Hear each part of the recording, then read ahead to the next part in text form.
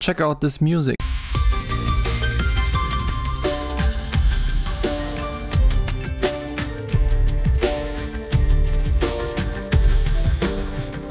I made a video lately in which I tested TextToSample and I wasn't very thrilled about it at the beginning, but as you can see, I've now made tons of audio with it because I found out that it's actually extremely fun to use. So in this video I decided to just make it a little bit quicker than in the last video and just show you 3 tips, 3 things that you can do in TextToSample that I really like. The first thing I want to talk about is trying to work with the BPM of your project. Some of you might think that this is just logical, but when I tried this the first time and in the other video, I didn't ever tell it which BPM my project has, so it just did whatever it wanted. Sometimes changed the tempo, which is definitely cool in some way, but as you can probably guess, getting output that fits to the BPM of the project is just nicer to work with, and I will show you now how I'm doing that. First of all, I'm selecting a loop with existing audio and then I'm bouncing it into a new track. Make sure that it's not clipping, unless that sounds good. Now you have to open the tool. And now one thing that I didn't get in my other video, but it's actually not that hard. I tried to drag this into the plugin, but it doesn't work because this is not representing the underlying WAV file. Double click on it and then drag this thing instead, and it works. Now I can select the whole track, and when I play it back, I got a perfect loop.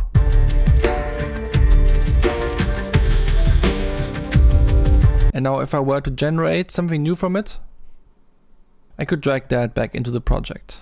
Now when I select this sample and put the time stretch mode to raw, then it has the same speed as the audio that I had before. So I can just take this, drag it until here, and then it will fit perfectly. Yeah, I think that worked very well. Again, this whole technique only works if you select the entire sample with this thing, because then it will bounce to something that is just aligned with the other sample. So if you do something like this, then it doesn't work anymore, which is why I created this loop synced to the project and tempo of the project before importing it into TextToSample to get a better workflow with the stuff that I get out of TextToSample already. Now let's remove this again, because we're coming to the next technique now, which is what I call the genre band. The genre band works like this. The last thing that I had the tags Roots, Reggae, Rastafari, Ganja, Sensi, and I decided that this sounds kind of like tech house.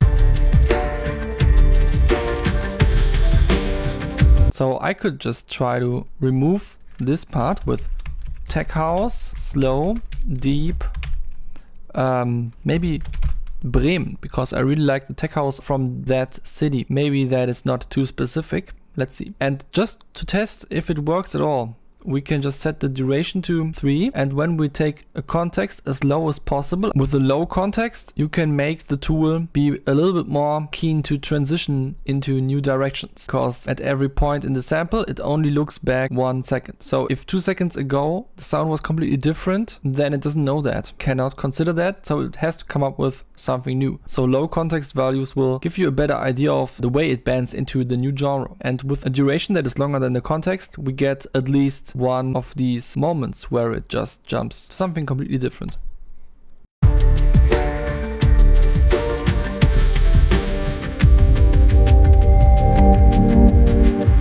Yeah, I really like the way this is moving towards tech house. And now that we know that this works, we can actually choose a longer duration, because I like my genre bands to be quite spacey. Maybe let's even choose a very adventurous 7 seconds, and then we can turn up the context as well, because now that we have a long duration, it is also better to also have a longer context, because that kind of smoothens the way it bends into the new genre. I feel like it sounds kind of trippy when it is a very gradual transition. Cannot make it too gradual because then it gets boring, but sometimes it is just right when it's slow, and I kind of search for these moments. So let's try this. This takes extremely long to bounce. The sample is quite short and the prompt as well, but since we had very high values on the 2 text boxes here, it takes a long time to render.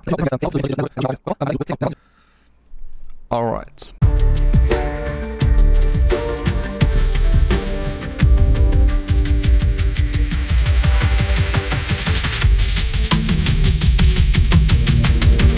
Now that was a really juicy transition into the tech house genre. So again, set mode to raw and remove all the stuff that you don't need anymore. Let's go. Okay, but did you notice a difference between this part and this part? This one has stereo width and this one doesn't.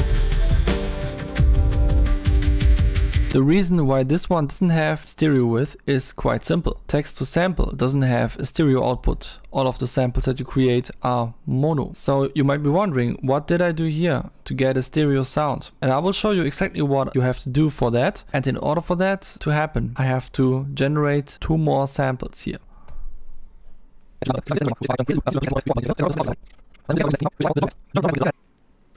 Okay, let's check this out.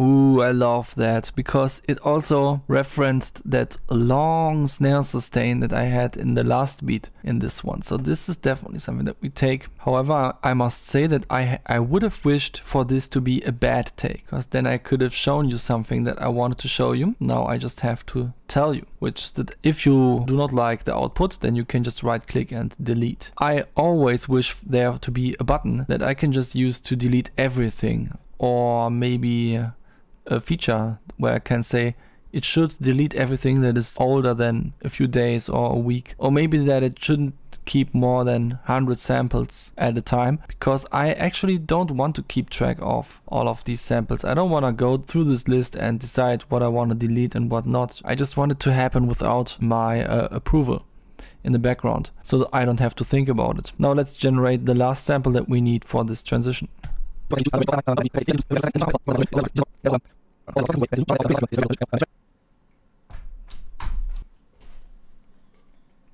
Appears like I came in just in time to listen to the last sample.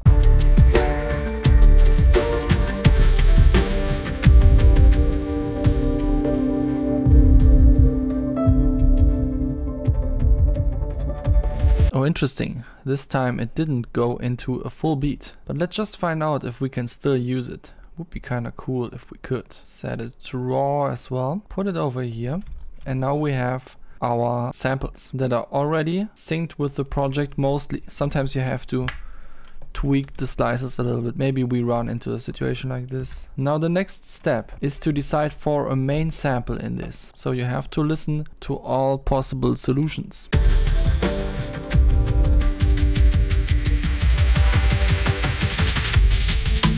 This one is pretty cool, but it's also, in the beginning I found it a little bit boring, because it was only like choco choco choco choco choco, and then the fun part was basically that the snare became a rim. That was pretty much the cool thing about it.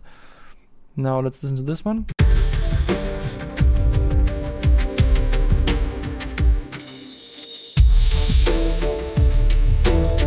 Now this one is cool because of that snare, and I would really love to have this centered, but I also like this part a lot.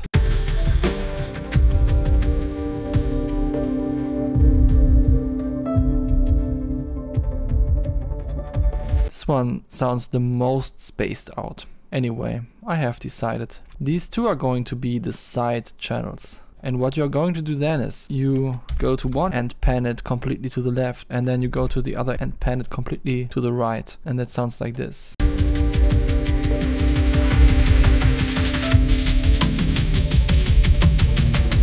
And as you can see, that was very harmonic. You might be surprised at that point, because I was when I noticed that. I assumed that purely AI generated content will sound kind of inharmonic, because the stuff that comes out of it always sounds so different every time. But it's actually extremely harmonic, because I noticed that it rarely changes the key of the input. So you can just do this and it will somewhat match. And sometimes it changes a little bit of the chord progression, but it's like so subtle that it could be done on purpose if it was a normally composed song. Now the next thing I always do is not caring about the stereo channel anymore, and just making sure that the mid channel is as tight as possible. The AI does an incredibly good job at creating music that is at a certain tempo, but sometimes it's not perfect.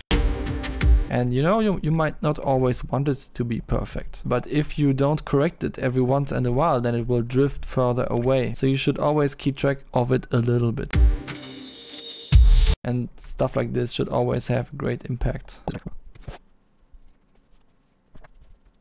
At the end, I often like to take away the last quarter note or whatever measure there is, just so that I have a little more room for corrections. Now I unmuted the group again and we can listen to everything together.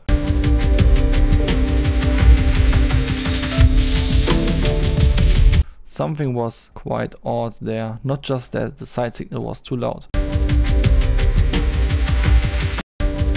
So when it comes to these side signals, I don't feel like they have to be time aligned just as perfectly as the other signal, but a little bit of alignment can help. Especially this rim should be pretty much tight.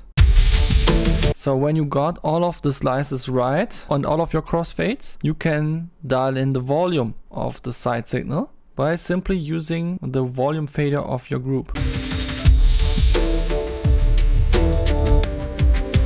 Can turn the volume down a lot to get more of a delicate sound, more something that sounds a bit more chill as well, or you can get a more hyped up sound by turning it up.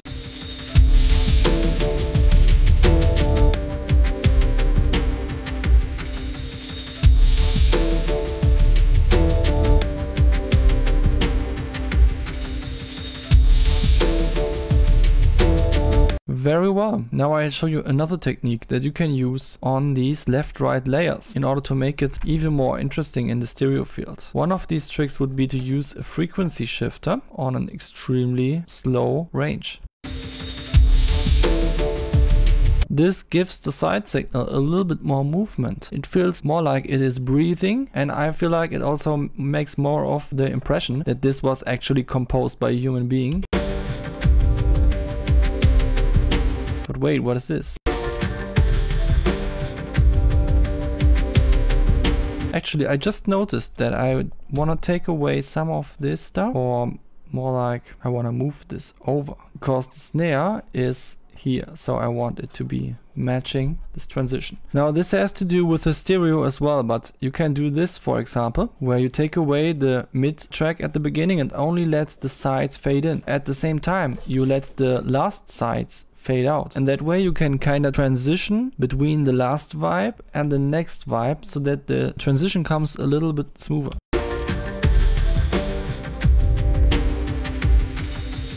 Because, you know, every time you make a new bunch of tracks with this tool, it picks new songs out of its training data. And you know, all of the songs, they are all mixed differently. So it's natural that you get a sound that sounds like you are moving through a million mixes. But that's actually the cool thing about it. The not so cool thing about it is that you have to make these transitions smooth. And that is solved with these crossfades.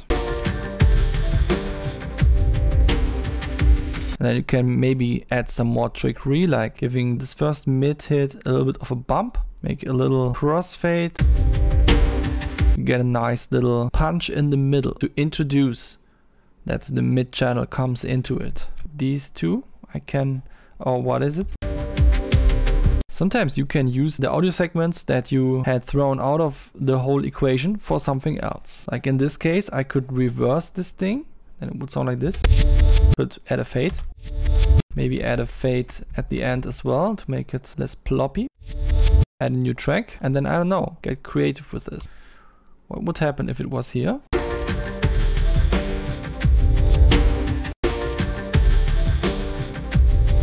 That's pretty sick. I like that. At the end you have to make a group out of that group with the side signals and the additional tracks that you used for this part. And when you are done doing that, then we are back at point number 1 from my video, which is to select part of the loop for the next iteration of this process.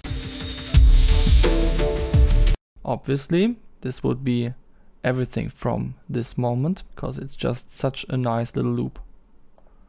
Just cut everything so that it's easier to bounce something out of it. I will not do that. What I will instead do before ending this video is just playing this loop for a while so that you can feel how a single loop of processed AI sound can be like.